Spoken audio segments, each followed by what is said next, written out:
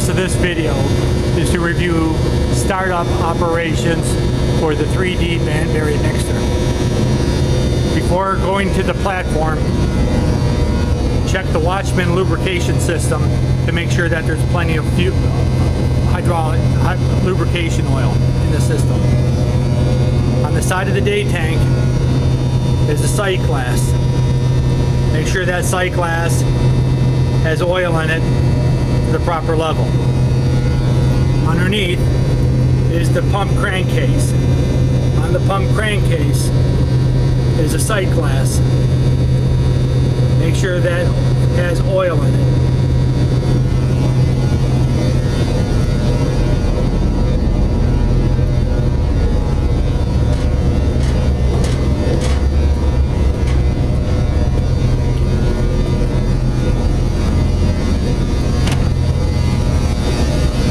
On the platform is a hydraulic pump system. On the bottom is a sight glass. Make sure there is enough hydraulic fluid in the tank. On the hydraulic unit are gauges. Once we start the mixer up, we will check those gauges. On the back of the mixer is a Trabon grease system.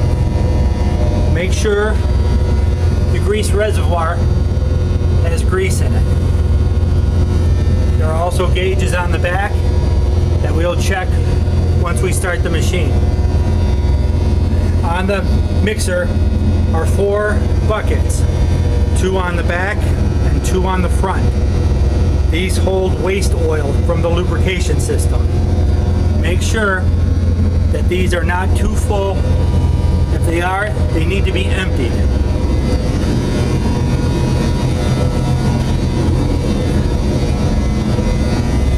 These are the buckets on the front. Before going up to the operator panel, turn the water on. This is for the cooling system and the chiller.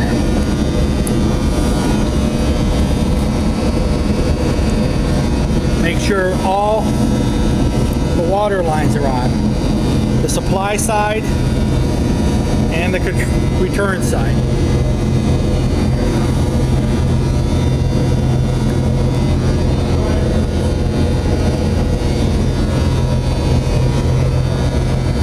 All the water lines, supply and return, are now on. Once all these are checked,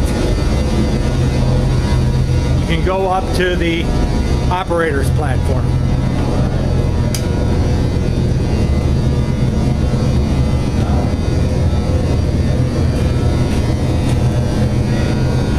This is the operator box for the Banbury mixer.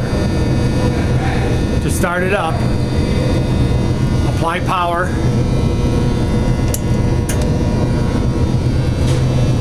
You should have assorted displays.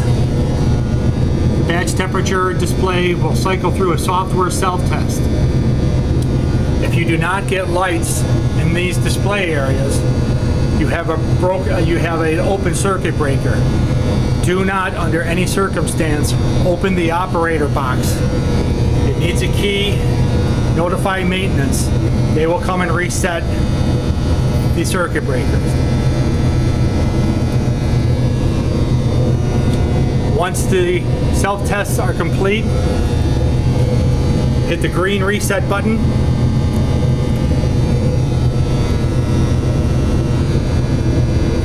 And check to see that you don't have any alarms.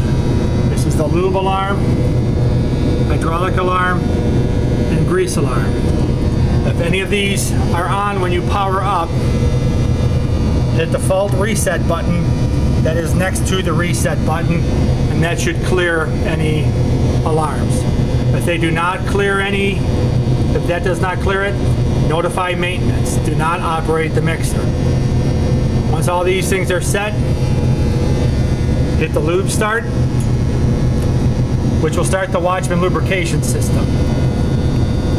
Hit the hydraulic start, which starts the hydraulic pump system. Let it operate for a few seconds, and then you'll hear the pitch of the motor decrease when it gets to operating pressure. Once these two are on and you don't have any alarms, you can start the mixer. The display will show a percent of load on the motor.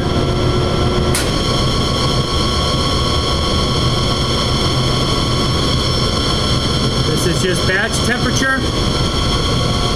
And this is a batch timer. That's an elapsed time timer that you can reset here.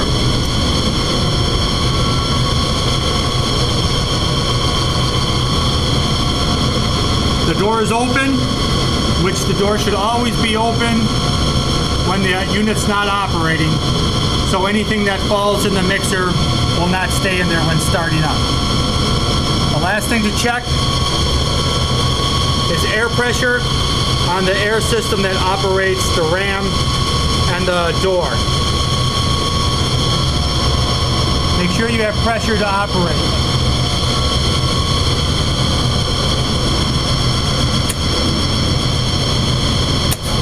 Close the door.